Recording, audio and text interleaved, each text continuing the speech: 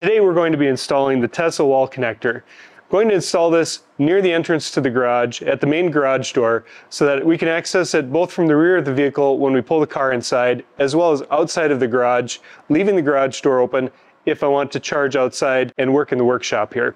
For the last 3 years since we've owned our car, we've been using a ChargePoint 32 amp charger, and this will cap out at 48 amps. So it actually makes the charging process a lot faster. Now for the install location, you can see that I've already got a 20 amp 2-gang box installed. I'll be pulling that back out because there just isn't enough room to pull our 3 runs of 6-gauge wire through the CMT and still meet the 51% fill rule.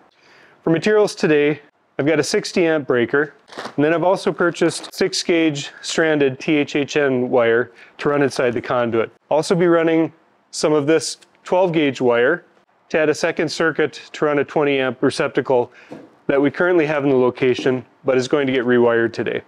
For tools, I've got a diagonal cutter, lineman's plier, some wire strippers, and then because I'll be working in a hot box, I've got insulated screwdrivers, both Phillips and slotted, some channel locks, and then a level that I'll be using when I bend conduit to make sure that I've got the angles that I want for the bends. And with all that said, let's get to unboxing. So in the box, we've got the Tesla wall connector, some quick instruction sheets, quick instruction guide. Then we've got the cable attached to it with the Tesla plug already installed. I'm going to be very careful removing this so I don't nick any of the cable. There's some printing right out here on the cover, and I can't quite get the angle of that for the camera, but it says, "Thank you for accelerating the world's transition to sustainable energy," in several languages.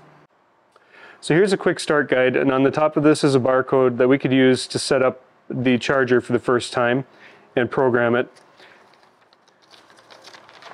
It also has several diagrams that show you different wiring options depending whether you pull the wire from the top or from the bottom, and then on the left or right side. And on the side of the charger, we also have the same information that we find in this label right here, including the MAC address and SSID to connect it to the wireless network. So I think this little plastic piece was here to help pull this out from the back, but actually if you look here from the knockout plugs, it is a completely separate unit at that point. We can see the inside of this has a gasket to seal it, so it is suitable for installation outside if you have the right type of wiring and connectors. Our install is going to be inside today. Other than that, it's very simple. We've got 3 connectors here, load 1, load 2, and then a ground. So we're going to use load 1 and load 2 right here off the 60 amp breaker, and then the ground will run to the ground inside our breaker box here in the garage. We also have a little packet with some hardware, and so there are 2 screws to install this bracket to the wall. We'll need to install it on something solid like a stud behind the wall. I'm not going to use wall anchors with this installation. It comes with this bit for your driver that's got a rounded hex head, and that looks like that'll fit right into these. So we'll use that in our tool to help finish the install. And for the final thing, we have this wire tie, which we could use to tidy up the wires inside the box. As I mentioned before, the wall connector will be installed right here. So my intention is to convert this double gang box over to a single gang. That will allow enough space inside the box to pass my 6-gauge wires through the box into a short piece of 3/4 inch conduit and then mount it on the wall right down below.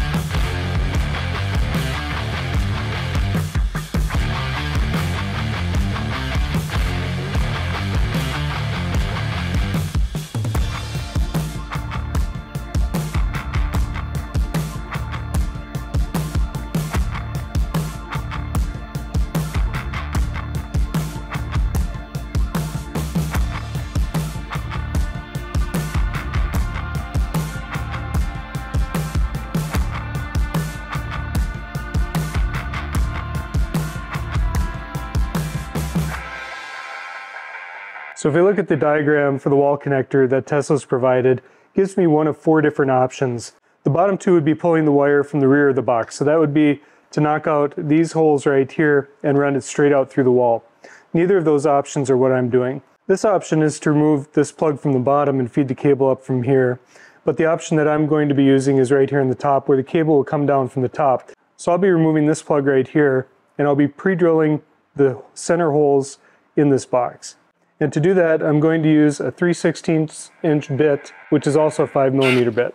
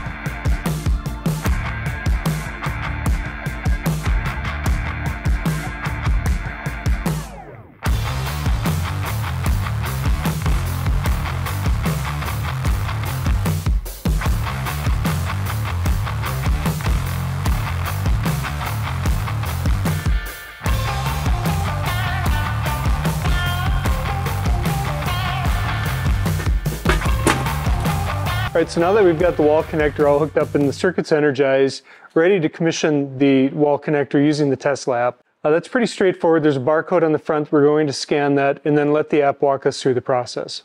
You're going through software update right now. We've got the installation set up for a 60 amp breaker in the United States. Got the green flash showing that we're charging.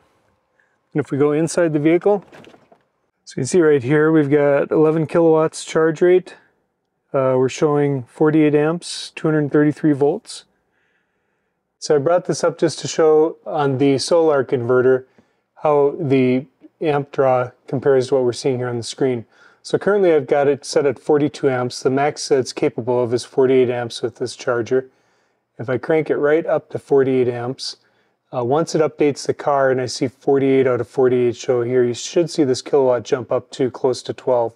And here we can see it increasing right here. All right guys, well that's going to wrap it up for this install. Love to tell you that it was super easy, but that wire pull was pretty darn difficult. Now if you found value in the video, please consider giving it a thumbs up. Thanks for watching, and we'll catch you on the next one. Vielen Dank, dass Sie den weltweiten Wandel zu nachhaltiger Energie beschleunigen. I don't know if I even said that right, but I tried.